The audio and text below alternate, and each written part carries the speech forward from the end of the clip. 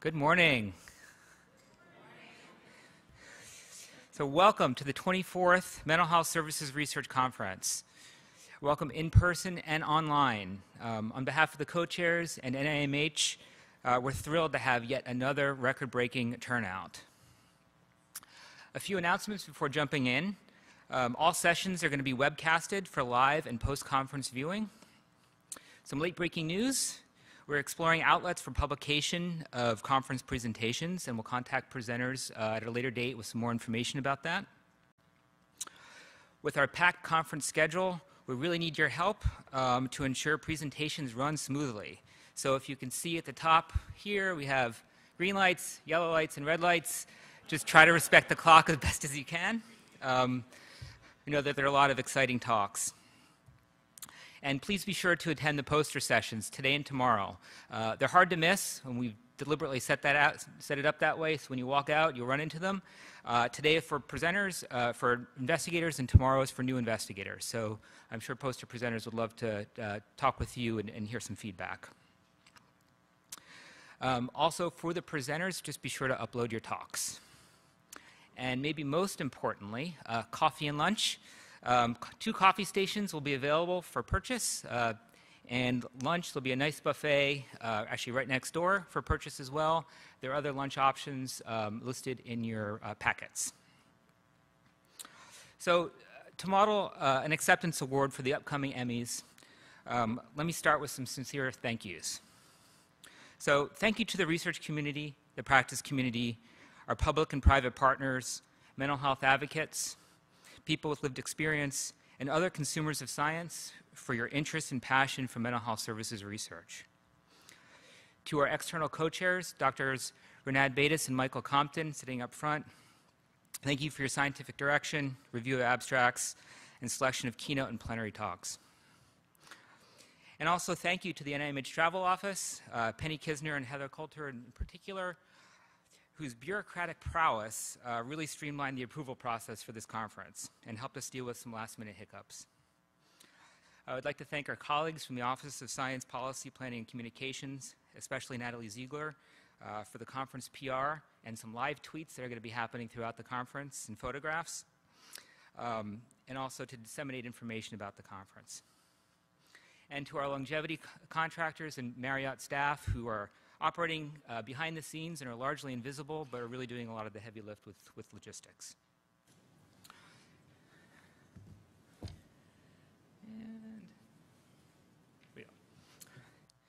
And to the Services Research and Clinical Epidemiology branch, especially my co-chair, Denise Juliano-Bult.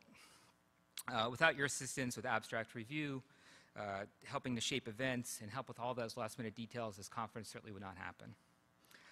So I'd like to actually introduce the branch so you know who your program officers are and their program areas of science. So if folks could please stand up.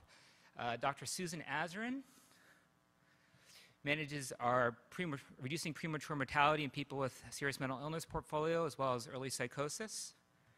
Denise Juliano-Bult, right up front, who manages our health systems research portfolio, health disparities research portfolio, and autism spectrum disorder for transition age youth and adults portfolio. Dr. Agnes Rupp, where's Agnes? There she is. Manages our methods portfolio and our financing portfolio. And Dr. Denise Pintello, where are you? In the back there. Manages most of our D&I portfolio, children's services portfolio, as well as our autism spectrum disorder for children portfolio. I'd also like to thank the newest member of our team, Gretchen Navidi, right up front here, who's assigned to our division, but we welcome her into our branch for all her help. And would also like to thank Janet Sorrells, whose help was instrumental for many previous conferences and who's been out on medical leave since June, will not able to join us today. We do miss you, Janet. So much has happened in the past 2 years. You may have heard that NIMH has a different director, not a new director anymore because he's now been here 2 years. And you may have seen his recent director's message about services research. You'll hear more from Dr. Gordon later in a pre-recorded message but you can see how much of a priority services research is to the Institute.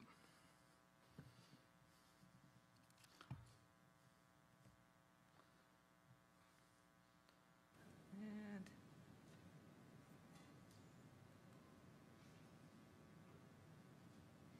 let's see what's happening here.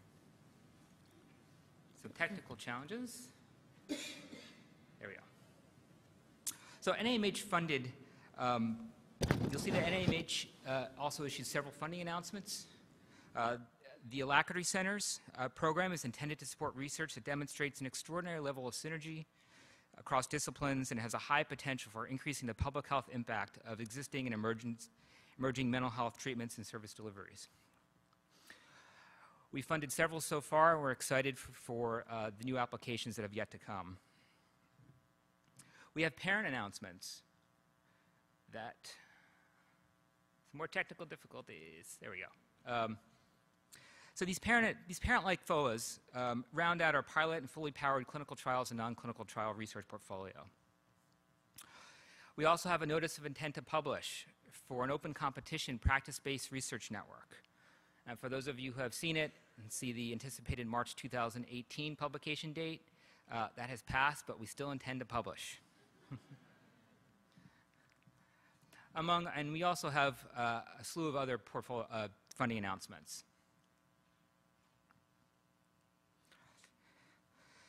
So since 2014, NIMH has required investigators to be more explicit about mechanism in clinical trial research.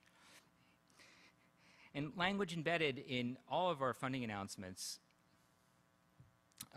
requires investigators to put in information about these mechanisms. So there's merit to knowing whether an intervention worked or not, but it's also important to know how it works. And this allows for more thoughtful adaptations. Should an intervention be implemented, allows for more thoughtful optimization or retooling if the intervention doesn't work.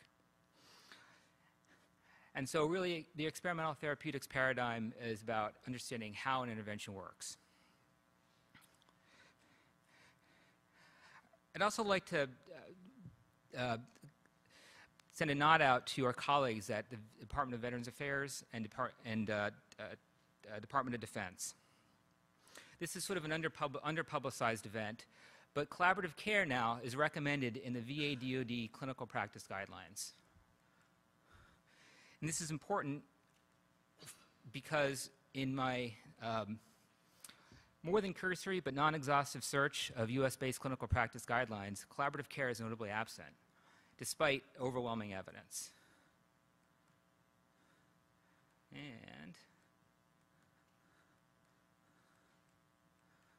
we need to fix this technical challenges here. So you can see that for depression, not surprisingly, a strong 4, and for PTSD, a weak 4.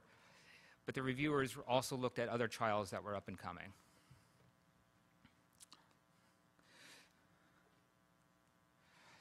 So we know that with overwhelming evidence, moving research to practice is really, really hard. And sometimes this takes an act of Congress. And so for folks familiar with the 21st Century Cures Act, in it is standing up the Interdepartmental Serious Mental Illness Coordinating Committee, with SAMHSA as the lead. Work has begun with representatives across multiple government departments, to include Department of Justice, Housing and Urban Development, Veterans Affairs, Department of Defense. These departments are all working with Health and Human Services, to include CMS, NIMH, and others. And you can see this is really to improve care for people with serious mental illness and children and transition-age youth with social-emotional disturbance. There are 5 priority areas that you can see about strengthening federal coordination, access and engagement to care, treatment and recovery services, opportunities for jail diversion, and improved care for people with SMI and SED in the criminal justice system, as well as financing. And these areas align closely to our branch's program areas, so they're very important. A couple weeks ago, as part of one of the recommendations, 3.8, there was the first of many meetings to start talking about setting a research priority agenda for people with SED and SMI. Aside from an act of Congress, which doesn't happen too often, sometimes it takes a lot of intense listening to the research needs of healthcare beneficiaries, and this is part of a learning healthcare system. NIMH, the prototype for this that NIMH supports is the Mental Health Research Network. And this is priority population-based research in about 13 different healthcare systems serving 12.5 million beneficiaries across the country. And there are a variety of different studies that really address high priority areas both to the Institute and to these beneficiaries.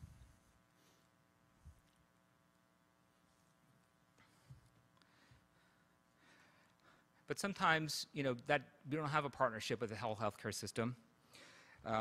Sometimes it takes partnership with the right professional organization whose recommendation has weight and carries with it incentives to do what's recommended and disincentives for not doing what's recommended. And an example of this is some work from Doug Zatzik and colleagues who have a partnership with the American College of Surgeons Committee on Trauma, so that their work directly informs trauma, this committee's recommendations, and the recommendations carry weight to the practice community. And sometimes we don't know how or if our message is heard by key decision makers. And so what do? We ask them, right? This is a nice, small, elegant study by Jonathan Pirtle. And the goal is to improve the dissemination of evidence about comprehensive state mental health parity legislation, evidence-based treatment, and mental illness to state policymakers. And finally, perhaps we need a little science to nudge people in the right direction, but also bring people together and to help them participate in the decisions that are being made about them. And so we're thrilled to have Renat Betis as one of our co-chairs, who's a PI along with David Mandel and Kevin Volpe, one of our Alacrity centers. And this is a marriage of implementation science and behavioral economics. There are 3 pilot projects really operate at 3 different levels, at the patient level, the provider level, and the healthcare leader level to help move evidence into practice. So NIMH remains committed to our core tenets of services research, which include access, continuity, quality, equity, and value. We do this through federal partnerships. We have one with HRSA now to help implement collaborative care. And we know that our research findings are of little value if they don't make their way into practice. So you can see this in our strategic research priorities, which are updated yearly. And as evident in the theme of this meeting, we want your ideas. We want your new ideas. We want to see the next generation of research. So our work continues, as do our opening remarks. So to talk about NIMH's investment in new ideas and other things too, I'd like to welcome our co-chair, Denise Juliano-Bult. Thank you.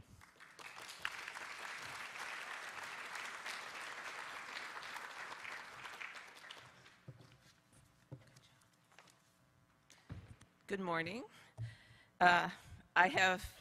This morning I have 2 tasks, thanking people and introducing people, and so I'm going to start with thanking people. I think I need to do this with my glasses.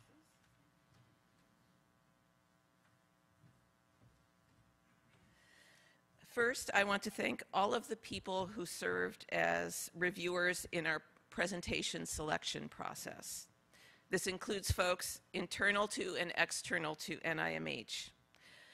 While we've been very happy about the very large response that we got to our call for abstracts, in fact, the largest ever number of abstracts received for this meeting, so you really like us. That response also created a new high for workload in terms of evaluating the abstracts, paper, poster, symposia, and plenary presentations. And among those abstracts, we were also very happy to see submissions from familiar faces, our grantees who we've worked with and known over the years, and also from some new researchers. That's the thing that keeps our research going.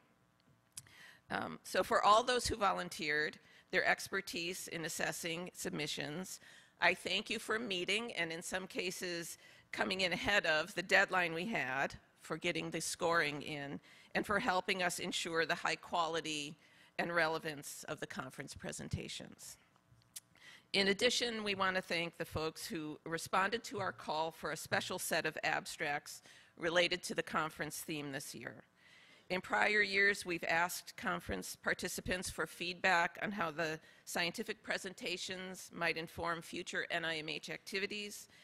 This year, we made more concrete and hopefully accelerated that forward-looking process by directly soliciting abstracts for presentations describing your ideas about what might be the next big thing in mental health services and services research. Happily, we received so many creative and thoughtful submissions in this category that we ended up including 2 plenary sessions, one today and one tomorrow, to present those that were selected.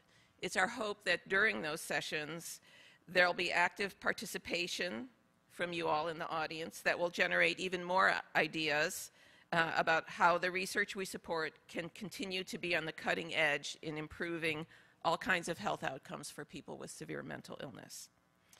And finally, in my thank you section, on behalf of the Services Research and Clinical Epidemiology branch, I want to thank our branch chief, Mike Freed, for his leadership in the planning of this meeting, and especially for being so even-keeled, open to new ideas, and a good decision maker in times of duress that sometimes cropped up during the conference development process. So thank you. So moving on to the introduction section, I'll start with our external co-chairs, and you'll be hearing from them throughout the meeting. First, Dr. Michael Compton, who is Medical Director for Adult Services at the New York State Office of Mental Health and Professor of Clinical Psychiatry at the Columbia College of Physicians and Surgeons. Prior to joining OMH in Columbia, he served as tenured Associate Professor at Emory University, Professor and Director of Research Initiatives in the Department of Psychiatry and Behavioral Sciences at George Washington University School of Medicine, Chairman of the Department of Psychiatry at Lenox Hill Hospital, and Professor of Psychiatry at Hofstra Northwell School of Medicine.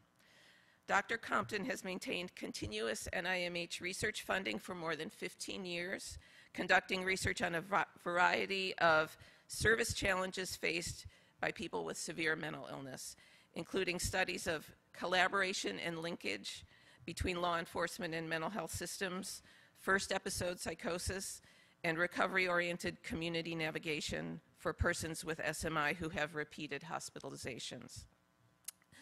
Our other co-chair is Dr. Renaud Bedas, Assistant Professor of Psychology and Psychiatry at the Perelman School of Medicine, University of Pennsylvania, and she's also the Director of Implementation Research at the Center for Mental Health Policy and Services Research at Penn. In addition, she's a senior fellow at the Leonard Davis Institute. She's been identified as one of the top 10 implementation science experts nationally, and her work has been funded by NIH continuously since 2012. Her research focuses on the dissemination and implementation of evidence-based practices for youth with psychiatric disorders in community settings. She partners with community stakeholders to understand the optimal implementation of EBPs and to improve children's mental health services across a variety of settings. So we thank you both for being with us through the planning of this and now being a big part of the implementation of this meeting. So now to segue to our first presentation, which is from the Director of the National Institute of Mental Health, Dr. Joshua Gordon. Dr. Gordon sends his regrets that he can't be here, so he has sent his remarks virtually in a video cast. So if our technology is ready to do so, here's Welcome, Josh. everyone. We're delighted to have you join us virtually and in person for the 24th NIMH Conference on Mental Health Services Research. Unfortunately, I'm not able to attend in person this year, but I didn't want to miss the opportunity to acknowledge NIMH's appreciation of the cutting-edge research you're conducting and using to improve the lives of people with mental illnesses. NIMH envisions a world in which mental illnesses are prevented and cured. To this end, we invest in basic research to understand the mechanisms and origins of mental illnesses, as well as translational research to develop novel treatments and prevention measures based on this understanding. But as you all know, research doesn't stop with the discovery of a new treatment, because even the best treatment won't work if people can't or won't use it. We therefore also need research to figure out how best to deliver effective therapies and services. The presentations over the next 2 days will highlight scientific findings from services research studies intended to improve the organization, delivery, quality, and outcomes of mental health care, and to help currently available effective treatments reach those individuals who need it now. We're happy to note that this year, we've received the largest number of abstracts ever submitted to the conference. This enabled us to showcase high-quality, cutting-edge mental health services research in the panel and symposium sessions. Soon, you'll hear from one of our invited speakers, Judge Stephen Leifman, an administrative judge for the 11th Judicial Circuit Court of Florida. Judge Leifman is the gatekeeper to the largest psychiatric facility in the state, the Miami-Dade County Jail. He'll share with you the challenges he faced in creating the groundbreaking Criminal Mental Health Project and Mental Health Jail Diversion Facility, and his thoughts on how research can inform, support, and spread the implementation of programs that are effective in improving outcomes for people with mental illnesses who have become involved in the criminal justice system. You'll also hear from Dr. Jürgen Unitzer, who will deliver the inaugural Wayne Caton Memorial Lecture.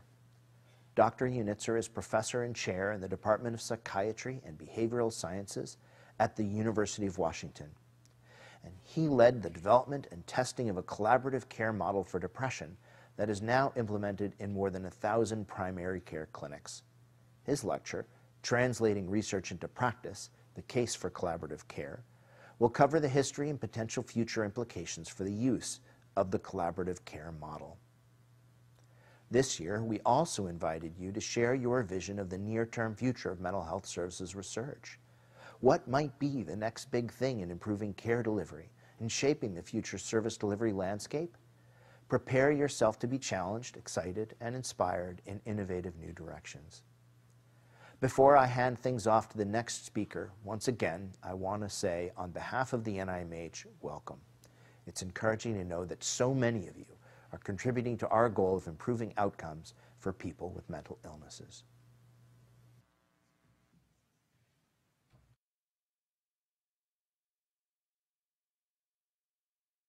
Going to move into our next session, which has Dr.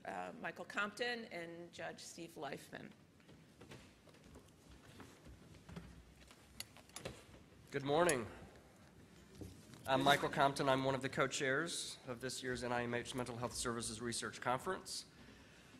Mike, Denise, Renat, and I welcome you all to the meeting this year. This morning, it's my great honor to introduce our distinguished keynote speaker, Judge Steve Leifman. As I am someone conducting research at the interface between the criminal justice system and serious mental illnesses, Judge Leifman is one of my heroes, and he's a hero to the field. Judge Leifman is the Associate Administrative Judge of the Miami-Dade County Court's Criminal Division. From 2007 to 2010, Judge Leifman served as Special Advisor on Criminal Justice and Mental Health for the Supreme Court of Florida. Judge Leifman currently chairs the Florida Supreme Court's Task Force on Substance Abuse and Mental Health Issues in the court, and he chairs the Mental Health Committee for the 11th Judicial Circuit of Florida. Judge Leifman received the 2015 William Rehnquist Award for Judicial Excellence. This is one of the nation's highest judicial honors presented by Chief Justice John Roberts. The Rehnquist Award is presented annually to a state court judge who exemplifies judicial excellence, integrity, fairness, and professional ethics.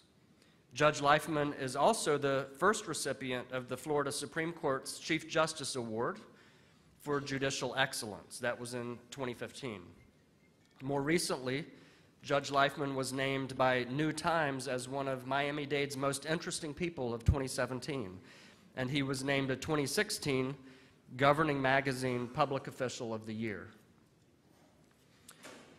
He was one of 8 honorees for that award, which recognizes governmental leaders who exemplify the ideals of public service.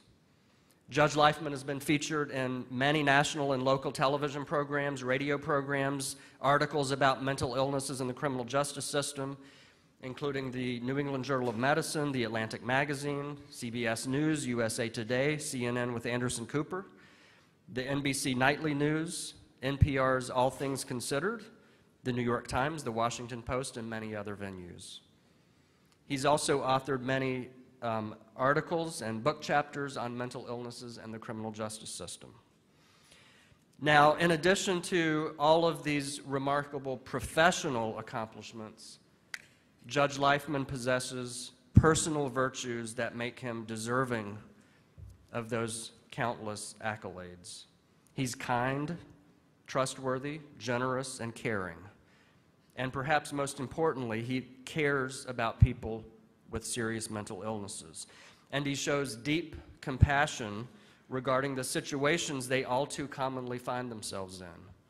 He mightily and courageously pursues a bold mission to improve mental health services for people with serious mental illnesses, which must be accomplished in part by reforming the criminal justice system.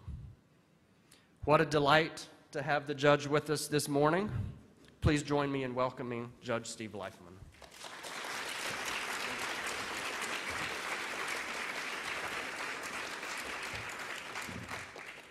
Good morning, and thank you so much for the opportunity to be here. And Michael, thank you so much for that incredibly thoughtful introduction. And I want to thank you for your interest in the intersection between mental health and criminal justice, and also to really thank you for the tremendous work you do for our nation in this field. When I was 17 years old, I was an aide to a legislator in Miami, and I was an intern. And he received a letter from the then editor of the Miami Herald about a young man who was at our local state psychiatric hospital, and they weren't sure he needed to be there. And so, being the lowest person on the totem pole, I was selected to go to the state hospital to check out the situation. I grew up in a nice middle-class family. I never saw anything bad in my life until I walked into this house of horror. You see, my age directly corresponds to the deinstitutionalization movement in this nation. And so I've seen the changes go on from a very unique and different perspective. So I walked into the hospital that morning and I found the young man. He was in a bed. He was in all 4-point restraints. He was probably 100 pounds overweight from the Thorazine he was being injected with. And he was moaning and crying and screaming, living in his own personal hell. After doing a little bit of research, it turned out that he wasn't even psychotic, he was autistic. While I was there, I guess not too many representatives from the legislature came visiting to state hospitals. And so it turned out there was an advocate at the facility that day, and they asked if I would go on a tour of the hospital. They took me downstairs to what I still remember looked like a dungeon, where I found 7 men lying naked in their own feces while a guard stood there and hosed them down. And this is why we shut down those horrible houses of horror. What I didn't know, though, was 17 years later, when I became a judge, I would witness the same horrors that I saw in that hospital 17 years earlier in my own local jail. And as Dr. Gordon mentioned, I had no idea I was going to become the gatekeeper to the largest psychiatric facility in Florida, the Miami-Dade County Jail. While the United States has 5% of the world's population, we have 25% of the world's inmates. Think about that for a moment.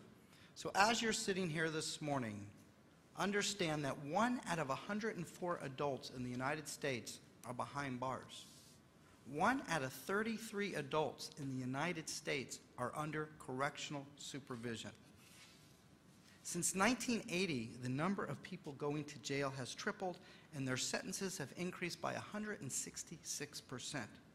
And as you drill down deeper, and you peel back that onion to try to figure out what in the heck has happened, what you will understand is most of this is due to untreated mental illnesses and substance use disorders. In fact, people with mental illnesses in the United States are 9 times more likely to be incarcerated than hospitalized. They are 18 times more likely to find a bed in the criminal justice system than at any state civil hospital. Annually, we have more than 2 million people with serious mental illnesses arrested, and on any given day, there are 550,000 people with serious mental illnesses in jail or prison, and another 900,000 under correctional supervision. This is a shameful American tragedy, and it is one that must and can be reversed. Our counties last year spent over $80 billion on correctional costs. It has gotten so bad for counties that they are now having to decide, do I build a new road or a new jail? Do I build a new hospital or a new jail? Do I build a new school or a new jail? Our states are spending another $71 billion for prisons. To put this in some perspective, HUD's entire budget is $47 billion, $30 billion of which goes to housing. 1/5 what we're spending on correctional cost in this nation. I'm going to show you a short video that was produced by my local CBS 4 affiliate that does a wonderful yet horrifying job describing what is really going on in our jails.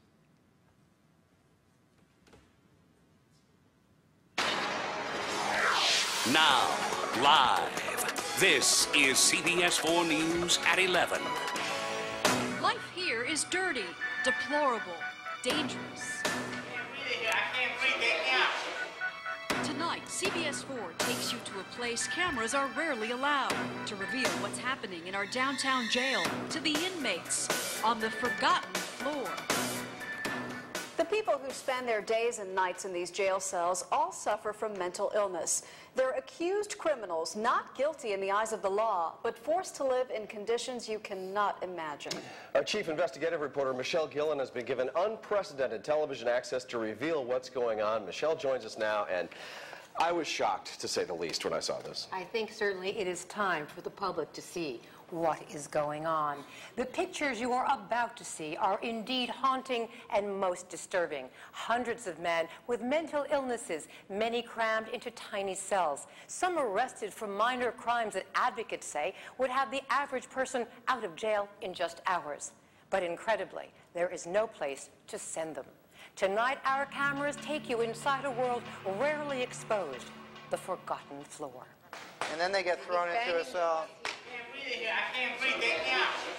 Prison insiders call this the forgotten floor, but it seems unimaginable that the horrendous, be it horrifying conditions of a jail spilling over with inmates suffering from mental illnesses could be erased from any sane man's mind.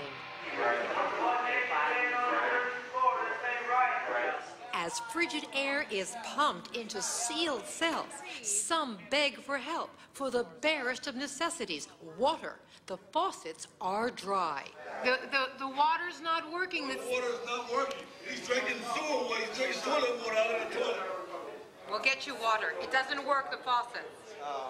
The faucets aren't working. These stench-filled cells were designed for one person, outfitted with only a single steel shelf for a bed. In this one, there's 3 inmates in a cell for one.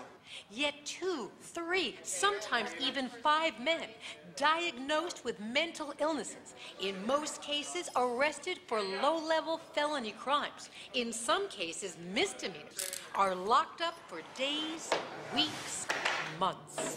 Tell me about you. Tell me, living in this, what do you want the public to know tonight? I want the public to know that the people in here, they're urinating on the floor, and we have to sleep on top of it. They're defecating on the floor, and you have to sleep on top of it. There's only one bunk, and it's made of steel. How many people are in your cell? There is 4 in here right now. They are only allowed out of their cell for 15 minutes 2 times a week. 30 minutes a week they're allowed out. So other than a half an hour, That's it. this is it. They Right. are in this room. Lights are on 24/7. The conditions you see just do not change. I've been in Vietnam. I've been in Vietnam after 18 months of Vietnam. It's worse conditions in here. I wouldn't put a dog in here. A chilling perspective from the jail's chief psychiatrist, Dr. Joseph Portier. You would think that in 2006, we would treat people with chronic mental illness in a much better, more humane manner. But unfortunately, we're reverting back to how it was in the 16 and 1700s, which is terrible. It's morally incomprehensible. A sentiment echoed by an outraged Miami-Dade County Judge, Steve Leifman. This is like a secret that people don't know about. It's a bad secret, and it's a sad secret. What most of you don't know is that the Miami-Dade jail now serves as the largest psychiatric facility in the state of Florida. 3 of 9 floors burgeoning with inmates suffering from mental illnesses and, according to Leifman, in desperate need of treatment. Not this type of confinement designed to punish people. 5 times as many people in our jail with mental illness than any psychiatric hospital in Florida. 5 times. In this, right here. Right here. An elderly man emerges from the dirt and darkness. There's 1 on the floor underneath the bunk and 1 or 2 standing around waiting for their turn to sleep. And the crisis has unfolded across the state. In other Florida jails where they strive to comply with all the national standards for housing inmates, frustration over the virtual abandonment of mentally ill inmates left by the state to languish in jail cells for months runs deep. Colonel David Parrish. Can you imagine the chaos that would result in the local criminal justice system if I stood at the booking door and said, sorry, we don't have any more room, we're not taking them from you, law enforcement? Yeah. Parrish from Hillsborough County says local authorities had no choice but to sue the state of Florida to force the Department of Children and Families to comply with their legal mandate to transfer mentally ill inmates to a treatment facility within 15 days. Jails should not be the de facto mental health facility for a county, but that's what they are in the United States. You had your birthday here. How old were you? I was 21. 21. And you've been here 8 months. In Pinellas County, the weight of incarcerating and caring for mentally ill inmates had everyone paying a price, an unacceptable one, according to Major Kirk Brunner. We are not a treatment facility, and these people that you saw in Delta 1, the one that plucked his eye out, they need to be in a treatment facility, which is the responsibility of the state, not our responsibility. And therein lies the danger.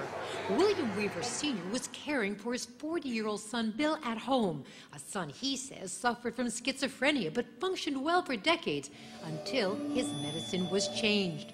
Then one night, according to police records, he attacked his elderly father, who called police and urged them to arrest his son, hoping this would trigger treatment.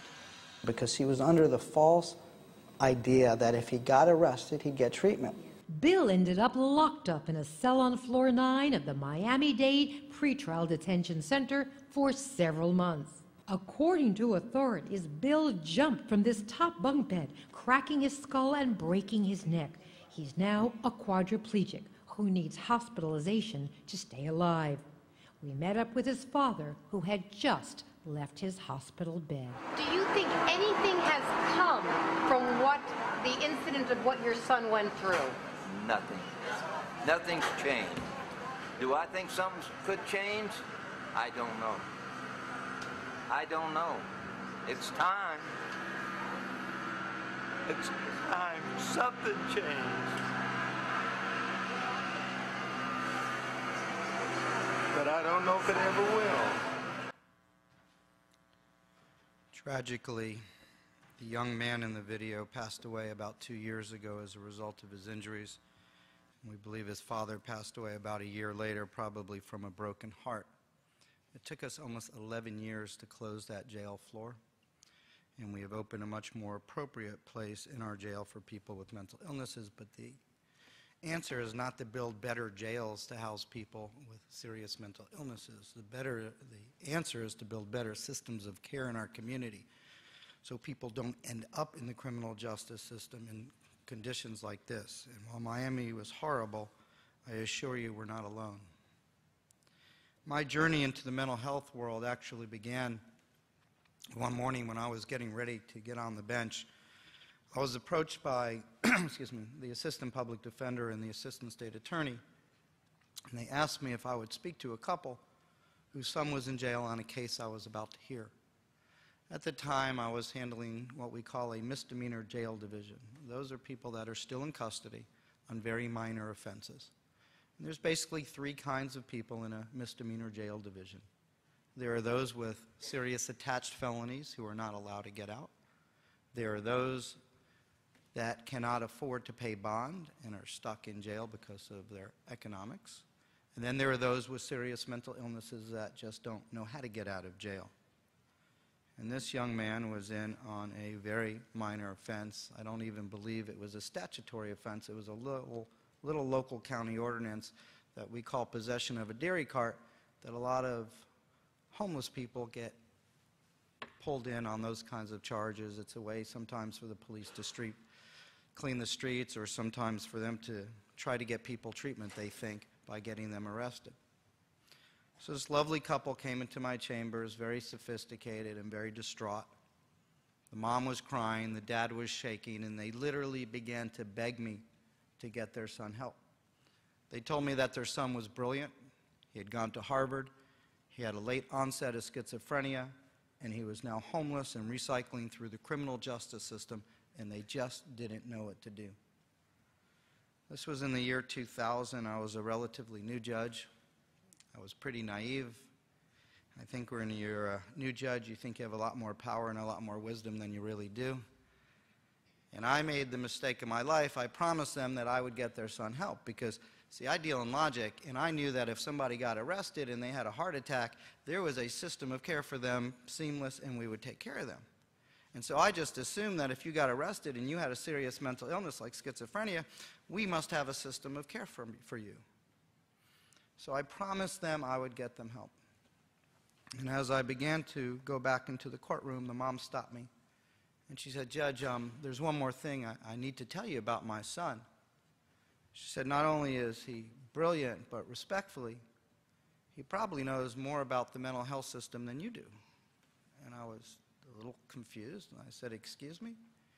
And she said, "Well, you see, my son is the former head of psychiatry at Jackson Memorial Hospital. He had a late onset of schizophrenia. He was having religious ideations. He cashed in his life insurance policy. He didn't show up to work one day. He got on a plane and he flew to Israel. And within 3 weeks, the Israelis deported him back to Miami because he was running around naked in the Orthodox section of Jerusalem, and he's been homeless ever since." I was pretty taken back. I walked into the courtroom and I called his case, and he stood. And we started to have an amazing conversation. He was thoughtful, he was coherent, he was much more respectful than the lawyers. And I'm thinking, man, maybe there's something wrong with his folks. He seems fine to me. Now, mind you, at that time in Florida, judges had absolutely no training on how to identify people with mental illnesses, what to do with people with mental illnesses, and I must say all of that has changed. But except when I looked at him, he looked like a homeless man that hadn't bathed in months. But he seemed fine. And he kept insisting there was absolutely nothing wrong with him. He had no type of mental health disorder. And if I only released him, he would go see a psychiatrist, he would get evaluated, and he would come back. And as he pointed out, he had already been in jail 10 times longer than anybody else would ever be with such a silly charge. So I asked him, I said, "I just don't understand one thing. You keep insisting there's absolutely nothing wrong with you. But if that's the case, why would a Harvard-educated psychiatrist be in jail, be homeless, and be recycling through our criminal justice system?" And all of a sudden, he started rocking back and forth. He started cupping his ears.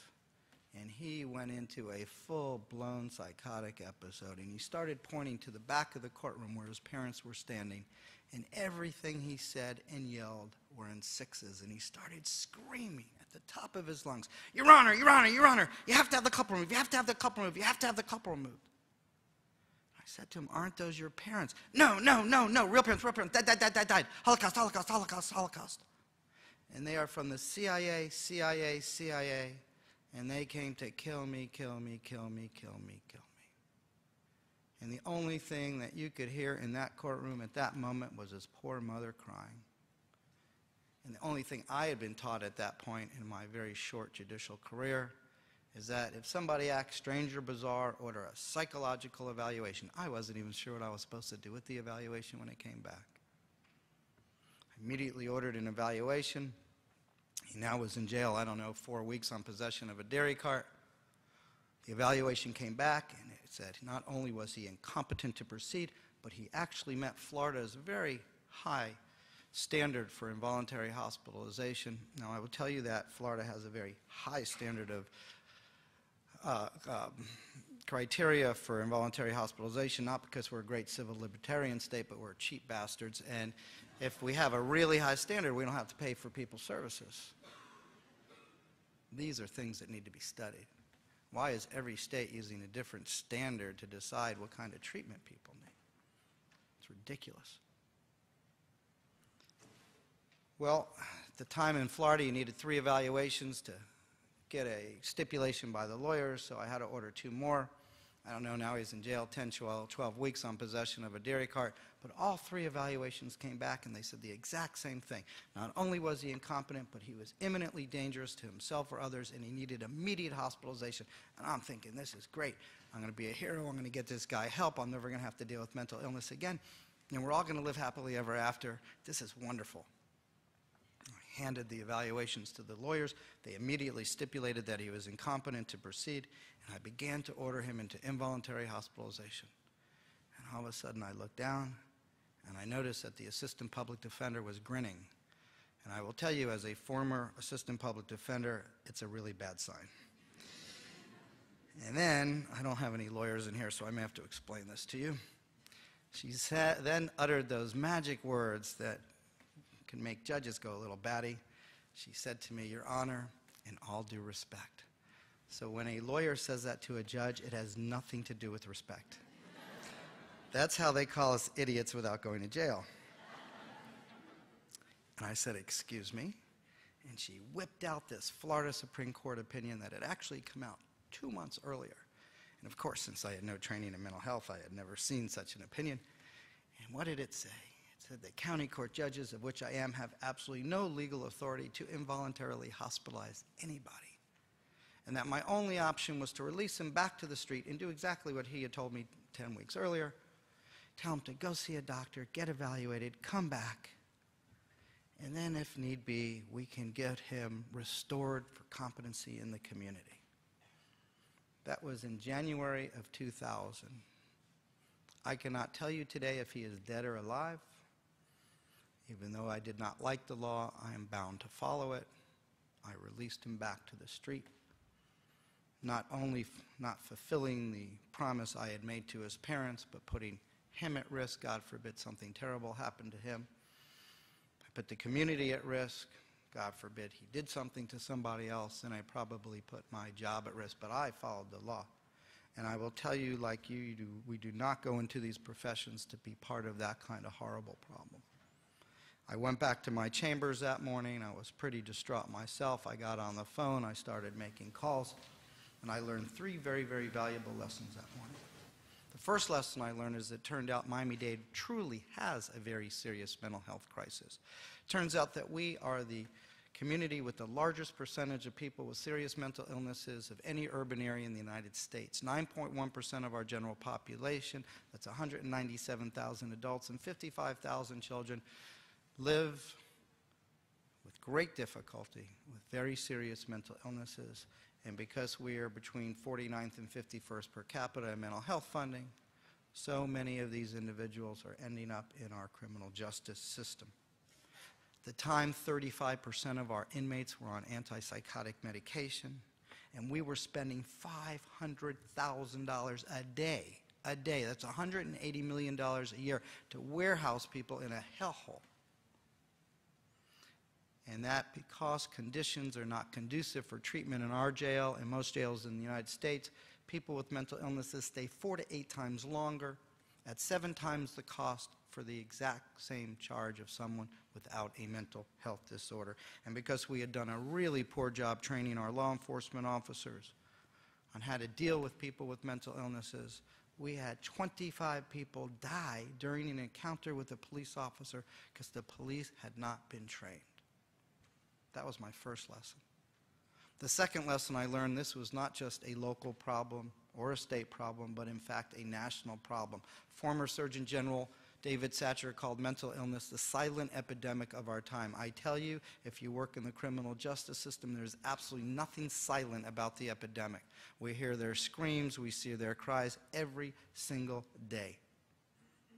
And the third lesson, and maybe the most difficult lesson that I learned that day, is that our community mental health system, our crisis system, and laws, they are antiquated, they are fragmented, they do not reflect modern science and medical research and practices, and they are in need of great, great reform.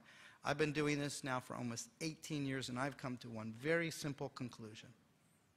That if we treated people with primary health issues the way we treated people with mental illness, not only would there be this plethora of civil lawsuits, there would probably be indictments for gross negligence. And I don't understand why I'm the angriest person in the room. It's outrageous. You know, a couple of weeks ago I had to take my dog to the vet for something really minor on a Saturday. It was all fine. Took him home. Monday morning, first thing, at 8:30 the phone rang. It was the veterinarian's office. They wanted to know how my dog was doing and if he needed anything else. We laugh, but do you know how many providers call people that leave their facility that are imminently dangerous to self or others, get a call the next day to see if they need any help? We discharge people in the middle of the night, floridly psychotic. We don't give them the services they need. They act out, and then we punish them by arresting them when we never gave them the services that we know that would work to help them recover. I'm sure many of you have seen that great ad by Cancer Centers of America. It's beautiful. God forbid you get cancer. We are going to get you the best doctor in the world and the best diagnosis, and we're going to get you the best treatment, and we're going to help you with your housing and your transportation and your mental health. And it's the exact opposite of what we do for people with serious mental illnesses in this country. If you'd indulge me for a moment, I want to read from an article that I reviewed that I think is very telling. The past few years have seen an increasing amount of interest manifested in mental health and psychiatry. The existing procedures treats people with mental illnesses as criminals instead of people who are ill. Booking a person with mental illness at a police department or jail is unnecessary and undesirable. Police officers should be replaced by trained representatives of hospitals to effect the transfer of patients from their homes to hospitals or from one hospital to another. All laws concerning mental illness should be integrated to eliminate inefficiency and duplication. In the past, psychiatry has suffered because of its isolation from general medicine. Integrating psychiatry into the general practice of medicine, it is in line with modern trends of medical education and hospital practice. The article goes on and talks about the need of community education, how we need to educate parents and children and teachers and doctors and judges and jurists and clergy, employers, employees, and the general and public. And these are just a few of the comments and recommendations that were published in the American Journal of Psychiatry in January of 1939. 79 years ago. And so it is so sad and tragic that when it comes to developing and funding an appropriate mental health system, we have actually lost ground and are doing things almost worse than when we did 79 years ago. I don't have a lot of time to give you the whole legal history on how we got here. Suffice to know, most of you probably understand this. When the country was first founded, until the early 1800s, we incarcerated people with mental illnesses. As a result of the American activist Dorothea Dix and her adoption of the French movement known as moral treatment, we began to take people from jails to hospitals, and we built these nice, small, 120-bed asylums. Unfortunately, the states began to consolidate these asylums into these massive houses of horror, similar to the one I saw 42 years ago, leading to court rulings and to the deinstitutionalization. We failed to adequately fund President Kennedy's Community Mental Health Act. We combined this with the war on drugs, the war on crime, sentencing guidelines, massive cuts to HUD, and the perfect storm was created, and we started to reincarcerate people once again into the criminal justice system. The impact has been staggering. In 1955, there were some 560,000 people in state psychiatric hospitals and about 5,000 people with mental illnesses in jails and prisons. Today, we have less than 40,000 hospital beds. However, last year, 1.5 million people and about 2 million incidents with mental illnesses went to jail. In fact, one of the great ironies, if we never shut the hospitals down, and I'm not advocating that, I'm not a big believer of long-term institutionalization, but just to put this in context, if we never shut down the hospitals and they continue to grow the way that our population grew, we'd have about 1.5 million people in state hospitals today. It's almost the exact number of people that were arrested in this country last year with mental illnesses. So there are two sad and horrible ironies to this. Number one is we never deinstitutionalized. What we did, in fact, is we allowed for the transfer of responsibility for people with mental illnesses from these really horrible, crappy state hospitals to these really horrible, crappy jails, except in some ways we've made it worse. Because now, not only do they have to deal and live with the stigma of having a serious mental illness, now they have to deal with the stigma of having a mental illness and a criminal record, making it more difficult to get housing, making it more difficult to get employment, and more likely they're going to meet new friends that teach them great new skills on how to steal and commit other crimes. And maybe the second and the sadder cruel irony is that we have come full circle. 200 years have now passed, and jails are once again the primary place for people with mental illnesses in this country. It is one of the only areas in civil rights we have lost ground over the last 200 years, and the consequences could not be any more clear.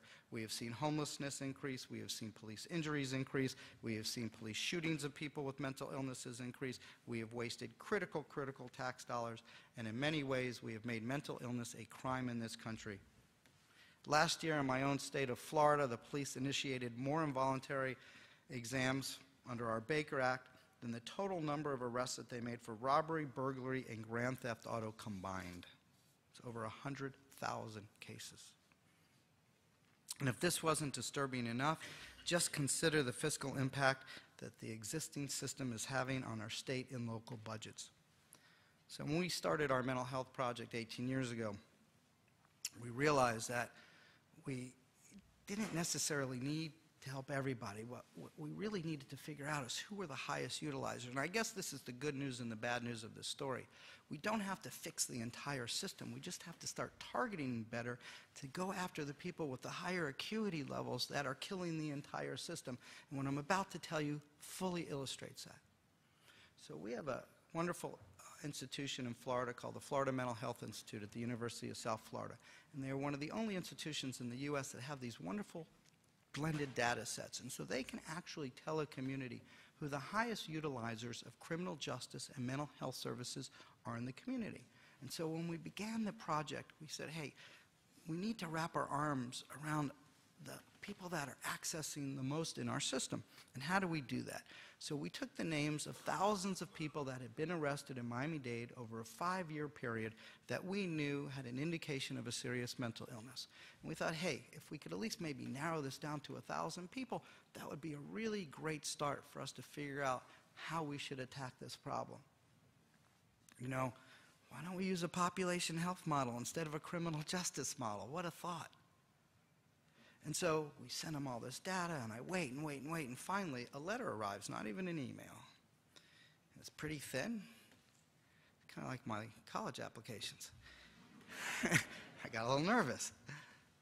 I'm thinking, wow, this is interesting, and I open it up, and there's one piece of paper. And on this one piece of paper are the names of 97 people, primarily men, primarily diagnosed with a schizoaffective schizophrenia type disorder, primarily homeless, and primarily co-occurring, who over a 5-year period were arrested 2,200 times. They spent 27,000 days in that horrible jail, 13,000 days at a crisis unit or psychiatric-related facility, and minimally cost taxpayers $13.7 million. And we got absolutely nothing for it. We joke, but it's true. It would have been cheaper and more effective to have sent them to Harvard. They would have had a shot at an education, they would have had housing, and they probably would have done a lot better than what we ended up doing with them. This is the absurdity of our mental health system in America. And we blame them. The second area that needs really serious scrutiny is our entire competency restoration system.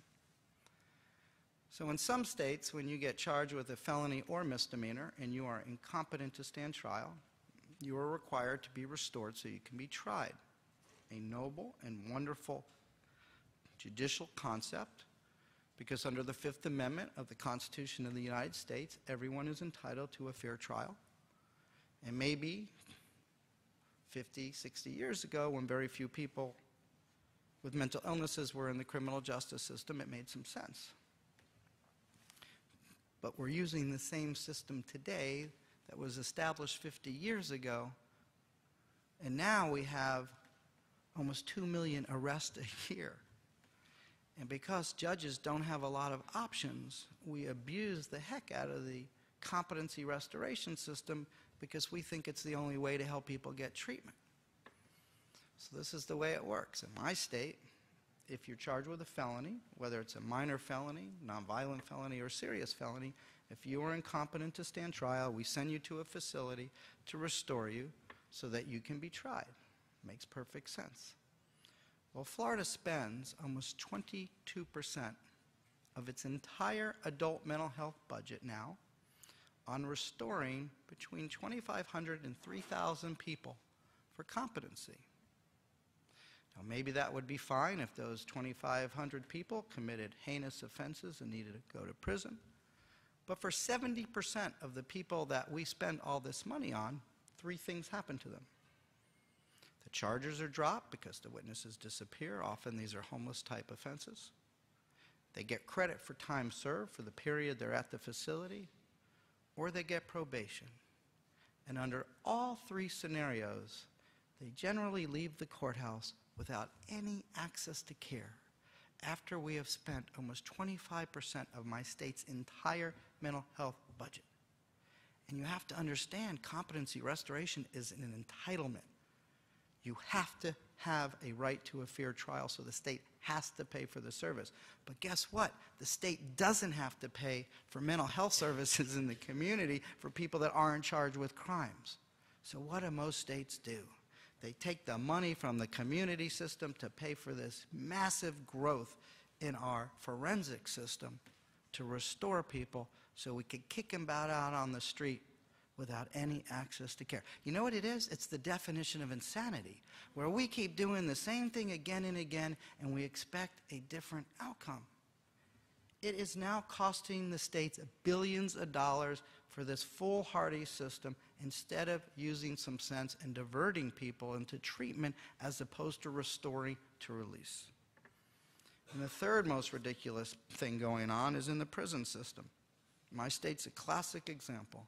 Like most states, our prison population has finally started to level out. We're leveling out at about 100,000 people in the state of Florida in prison.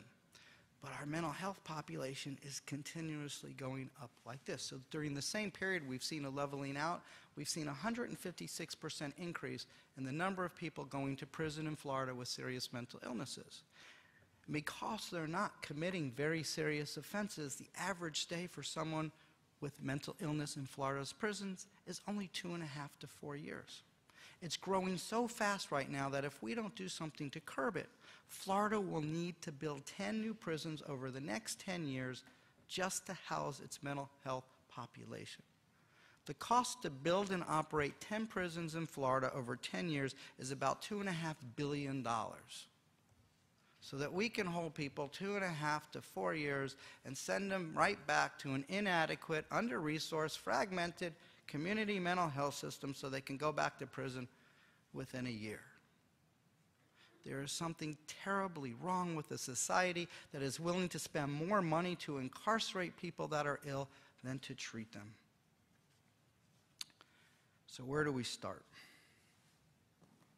Because what makes all this so difficult is it has to be done county by county. There is no federal switch on this. There's not even a state switch on this. The way we set up our community mental health systems in the United States is that it is a community by community health system. And if you've seen one community mental health system, you've seen one community mental health system, and there are about 3,300 of them with different standards of care, with different abilities, without any type of federal model on what this should look like. And so we're all doing our own thing, swimming in a sea of sewer. There are no national guidelines, there are no national practices, there are no protocols on how we should be dealing with this population, and it makes it very, very difficult. And so what we did after this horrible incident involving the psychiatrist is we decided that we would not continue to do things as usual. And so while more and more judges are becoming involved in the issue, the reality is that none of us can fix this alone. It's going to take a collaboration between all the traditional and non-traditional stakeholders, such as law enforcement, the state attorney, the courts, the public defender, corrections, our local Department of Children and Families, our local governments, our providers, administrators, family members, and consumers. And so for many years in my own community, there clearly was a recognition that our mental health system was an embarrassment and a disaster and needed a total overhaul. And so we began in June of 2000 looking at the way to change it. And I guess one of the best things about being a judge is that when you invite people to meetings, they come, even if they don't want to be there. And I know that's very true because I told you my age corresponds to deinstitutionalization, and at one point I was the acting chief of the county court division in Miami-Dade in the public defender's office. And all of a sudden, in 1 year, we had all these clients with mental illnesses that we never had before, because as it turned out, the hospital down this road from us had closed. And so I naively sent a letter out to all the important traditional and non-traditional stakeholders in my community as a public defender, asking them to come to a meeting to see what we can do to fix this problem. And I show up, and I'm all excited, and this is the God's honest truth. Nobody showed up. Not only did nobody show up to my meeting, they didn't even have the decency to call and say they weren't coming up. I actually went back and asked my assistant if she sent the letters out. Well, 2 years later, to my shock and awe, I was appointed to the bench. I had the situation with the psychiatrist. I took the same letter, I put it on my news stationery, and they showed up early. And what we did is I understood at that point what the definition of an expert is. It's someone that lives 15 miles outside your jurisdiction. And we were fortunate enough to work with Policy Research Associates, also known as the Gain Center in New York, where they sent us 3 experts from Seattle, which is far away as you could get from Miami, so I had the best expert in the world. And someone from Maryland and Philadelphia, including Patty Griffith, who is one of the authors of what's known as the sequential intercept model. In the first half day of this summit, and it was a 2-day meeting, we literally mapped out on walls how the community mental health system intersected with our criminal justice system. And very quickly what we learned is it didn't, that we were embarrassingly dysfunctional. I remember this moment in the meeting where we all stopped and looked at each other and had to ask, who is more sick? People with a serious diagnosable illness, or us so-called policy types who have designed a system to fail? In fact, the guy from Seattle who was the creator of this mapping process told us a wonderful story they did in Seattle. They took a group of people like me and you in Seattle, and they took them to a local park. And they took their shoes and their purses, their wallets and their IDs, and they said, hey, you have a mental health disorder. And tomorrow morning at 9 o'clock, you need to be in court. At 10 o'clock, you need to go see your probation officer. At noon, you need to go see your psychiatrist. And 2 o'clock, you need to pick up your medication. Good luck. And if you think about it, what we did is we designed a system for people that aren't sick, have IDs, transportation, and the ability to get around. We did not design a system of care for people who are horribly sick and have no means or ability to do much at this point in their life. And then we're surprised they don't show up or don't follow our rules. So we knew we needed to change our trajectory. We knew we needed to do a better job. So we mapped out the system. We produced the goals with what they were doing in Seattle. We actually produced a written cooperative agreement, actually making people sign a document how they were going to change what they were doing and how we were going to improve our system. We created the 11th Judicial Circuit Criminal Mental Health Project. We began to collect data. I started to give tours of that horrible jail to all my elected officials, threatened to leave them there if they didn't help me. It's good to be judge. And after a bunch of task force, 3 grand jury reports, we developed a goal with a simple message that reads, diversion and linkages to comprehensive care makes jail the last resort. We started with a 2-part approach. If I were to do it again, it would be a 3-part approach. The first approach was to look at how we could reduce the flow into our system. Why were the police arresting so many people? We looked around the country, and clearly the best system for law enforcement that we found was something that was developed in Memphis called Crisis Intervention Team Policing. If you're not familiar with it, it's a 40-hour training program that teaches law enforcement officers how to identify people in crisis, how to de-escalate the situation, and where to take them as opposed to arresting them. Now, Memphis had 1 police department. I had 36. I remember vividly going to see the director of the Miami-Dade department, which is our largest. We don't have a sheriff. We have a director, same thing. And he was so condescending. So I got there, and I guess they don't really like civilians telling them how to do their job. So I went out to see him, and he's like, look, Judge, thanks for coming out. I felt like he was patting me on the head. He said, you know, we did an analysis. And last year, we only had 3 mental health calls. We checked all the 911 tapes. 3. This is Miami-Dade County. We're the 4th largest county in the United States. I said, well, Chief, Director, I appreciate that, but, you know, these calls don't come in as a mental health call. They can come in as domestic violence, vagrancy, you name it. Well, thanks for coming. Well, at the same time, the police were shooting 2 people a month with serious mental illness in my community, and 1 a month was dying. And because of the video you saw, a grand jury was impaneled to take a hard look at the system and literally unofficially indicted the police for not doing a better job. And overnight they started to shift, and they have really become our heroes. We now have the largest trained squad in the United States of CIT officers. We have over 6,000 officers trained. We keep data on every single call my 2 largest departments make. That would be the City of Miami and Miami-Dade, which is between 60 and 70% of all the calls. Between 2010 through 2017, those 2 agencies alone handled 83,427. And by the way, now that they collect data, Miami-Dade has about 5,700 mental health calls a year, not 3. But more impressively, out of the 83,427 calls, those 2 departments combined only arrested 149 people. Our police shootings almost stopped. Police injuries almost stopped. Injuries to people with mental illnesses almost stopped. And part of it is what we learned, which was one of the unexpected values of our project, is the impact that trauma has on law enforcement officers. I don't have to explain about the pituitary gland, the adrenaline, and cortisol to this group.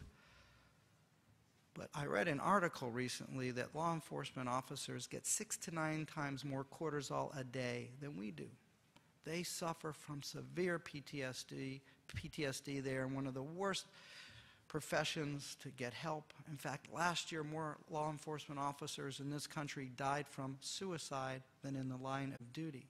It explains from, aside from having one of the highest suicide rates of any profession, they also have some of the highest divorce rates, domestic violence rates, and substance use rates because of their trauma. You also have a lot of returning vets going to departments that were traumatized to begin with and are getting re-traumatized as law enforcement officers. My CIT coordinator gets 150 calls a month from police officers for their own mental health issues. We had to set up a separate system of care because they won't go to their own agencies for help.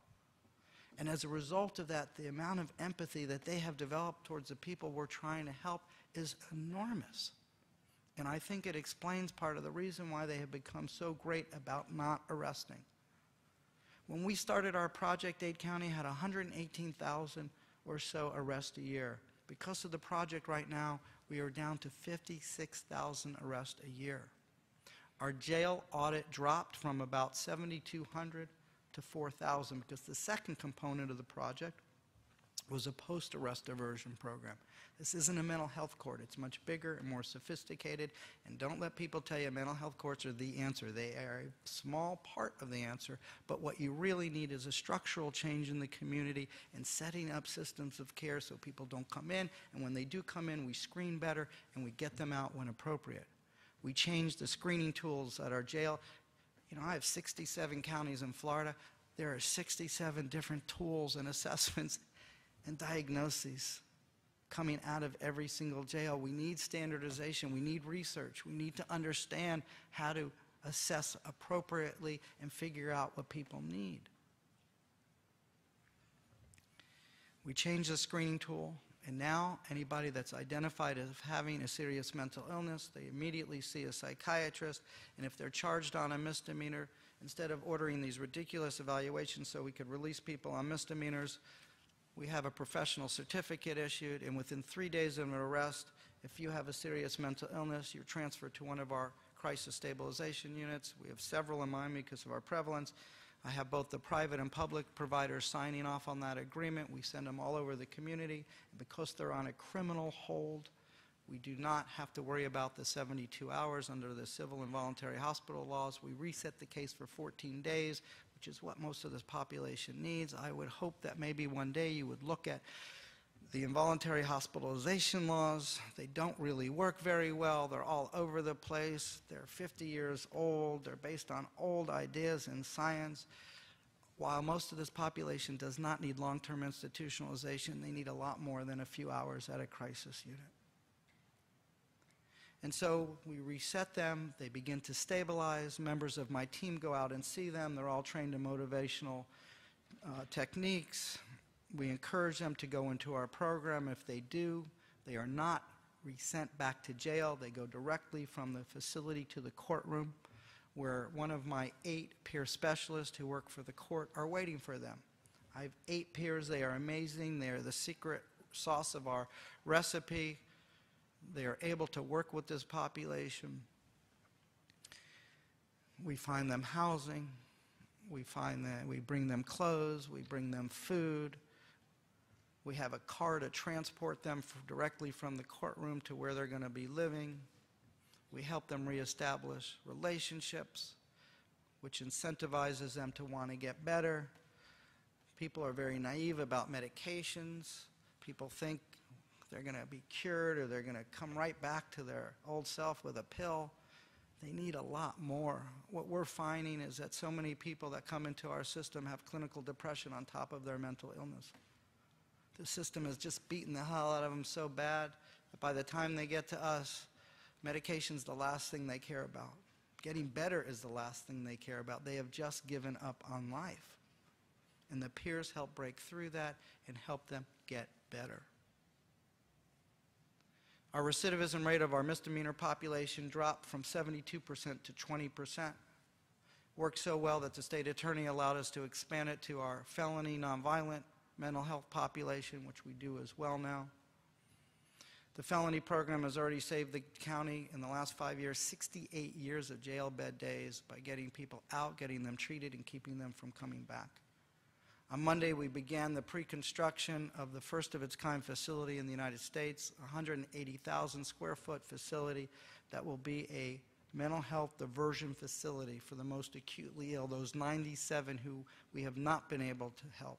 We have about an 80% success rate at this point. We're failing with the most acutely ill because the system's too fragmented. their baselines are too low, and there's no capacity anywhere in the United States for people that are that sick, short of a hospital, which they do not qualify for because they're not imminently dangerous to self or others. This will be a one-stop shop. It'll have a receiving facility, and the difference of this program is that if you're really sick and really difficult, you get to stay. If you're not, we'll send you to a traditional provider who can probably handle you. There'll be a crisis unit, a short-term residential facility, a day activity program run by people with mental illnesses to teach self-sufficiency. There will be a culinary supportive employment program to teach employment, so when people leave, they'll have employment. It'll be a medical home model, so that we'll have a primary health, dental, eye, tattoo removal. You'd be amazed what people in psychiatrists can do with tattoos. Like hell, it's really hard to get a job that way. We'll have a courtroom so that we can process civil and criminal cases. We'll have a living room model so that if they don't meet criteria, they can hang out and we can engage. There will be trauma services. 92% of all the women in prison and jails in the United States with serious mental illnesses were sexually abused as children. 6, 7, 8 years old. They suffer from the worst type of PTSD. Do our schools embrace them when they act out? Of course not. And so if I were to do this again, I would have had the school board involved. I would be teaching every teacher in the United States on how to identify kids that are showing signs and symptoms of serious mental illnesses. The American Psychiatric Association Foundation has a wonderful program called Typical or Troubled ? Teachers need to be taught. Every pediatrician in America should be screening for trauma for little kids. Why are we waiting for them to grow up into my system when we know that with early identification and intervention, people get better? Treatment works. There is such a gap from what you know and what is delivered on our streets. You would cry if you came to a community and saw what is actually done. We have to figure out how to bridge the gap.